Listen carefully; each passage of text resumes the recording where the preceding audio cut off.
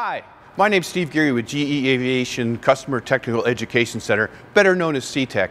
Today, we're here to present you with the CF34 engine preservation. Our goal is to keep your engines ready when you are. Today, we're going to talk about primarily the CF34 engine program, the CF34-10E, the CF34-10A, the CF34-8E, the 8C, and the CF34-3A. We have two types of preservation. One is short-term and long-term. We are going to be focusing on short-term preservation for engines installed on wing, which is essentially from 0 to 180 days.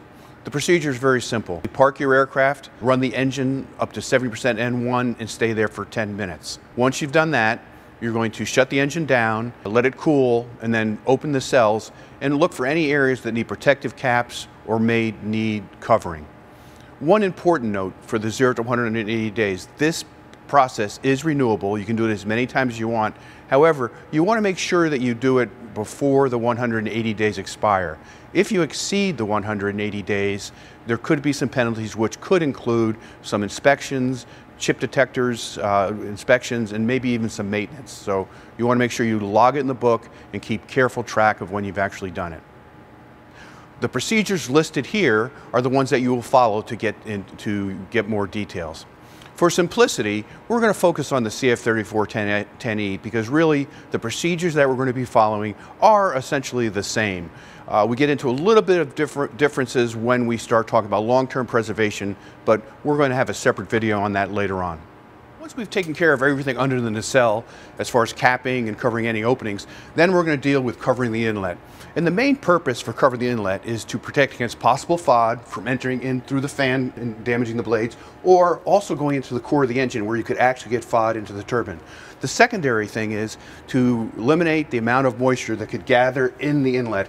One area of real concern is back at the abradable material near the fan. If that gets water on it, it could expand, causing excessive rub on the blades when you first start the engine. So once we cover the engine, which we'll show you some more detail later, we're going to go to the aft end and show you how we cover that. So now we're at the aft end of the engine, which is also critical to cover to eliminate the chance of FOD or possible moisture. Now, in this area, you'll see we have the bypass, which is essentially the same area as the front, where if we get moisture in, we could cause damage to composites or abradables. And then we have the vent from the core compartment, which is very, very small. And again, FOD does include possible rodents or insects, and as you know, this would be a great place for beehives, which has happened in some cases. Number 3, we have the actual engine, which is going in here to the LPT area, where if rodents or FOD got into there and got into the actual turbine, could then cause some real serious issues when you start the engine up. And finally, you have the aft vent area, where you could have issues with moisture getting in here, or again, rodents, and if they got in there, they could possibly get into the sump areas where you could possibly end up getting damage to bearings and some of the internal workings of the engine. So what we're going to want to show you is how we're going to cover this entire area and tightly seal it just like we did to the front. So here's an example of a fuselage-mounted engine. This is typical of the CF34-8C, the CF34-10A, and the CF34-3. And so what you have here is you have a front cover that completely covers the inlet, as we had already described, and has a suspender type system which goes back and covers the aft. It's very reliable because both ends work against each other to keep it tightly together during wind and situations like that. Again, the main thing is to keep FOD and moisture out of the inlet and the exhaust. So what we have here is a typical under-the-wing high bypass engine. This is actually one of our GE90. As you can see in the front of the engine, we have ground support equipment cover with the suspender type straps going back and covering the complete exhaust system.